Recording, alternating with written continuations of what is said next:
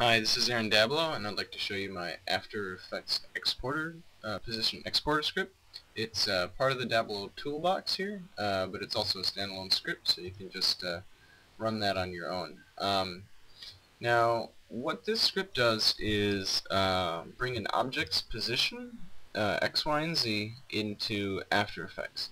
Now, for here, I've got just got a scene set up in After Effects with my RPF camera, and my film size and angle of view are matching my camera's similar attributes right here. That's important, or this stuff isn't going to line up.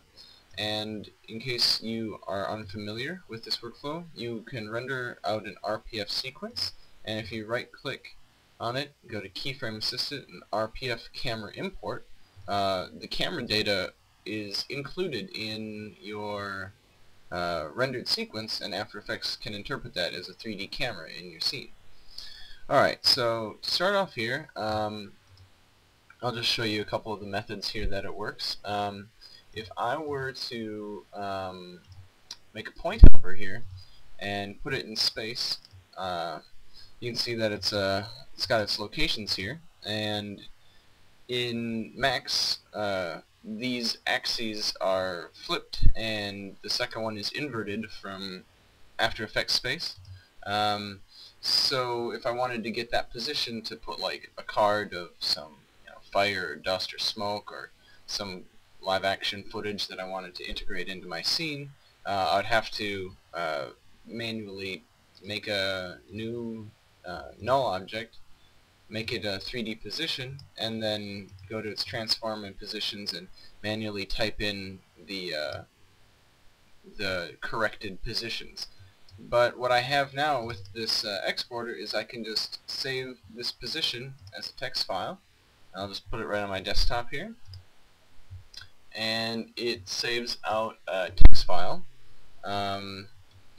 saved as After Effects keyframe data. So I can just Control-C, copy this information, and just right here on my position object, just paste it, and it pops right into place where it's supposed to be. Now if you don't want to go through that extra step of opening it up and copying it, what you can do is you can just go copy right to clipboard. It'll prompt you, keyframe has been copied to clipboard, and you can just, I'll move it here so you can see, and then just paste it back and it hops right into space. Now this is all fine and good if you just have a static sequence that you want to put in place, but let's say you have an animated sequence. So I'll just set some keyframes here and just move this in my really high-end animated scene here. A couple spheres. So now you can see that that's sliding along. I'll move it up too, just so you can see a little bit better. So now I have this point that's moving in space.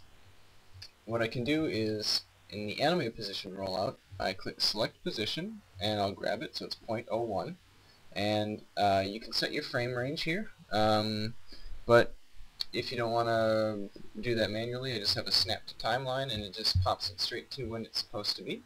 And then if I click the export animated position, I'll be prompted with the save file, so I'll just save out my file, and it runs through the timeline and it writes out the keyframe data. So I can just copy all of this, hop right over to After Effects, and then on the position just paste that right on there, and you can see that I now have an animated position export in After Effects. Hope this is useful for you, and let me know what you think.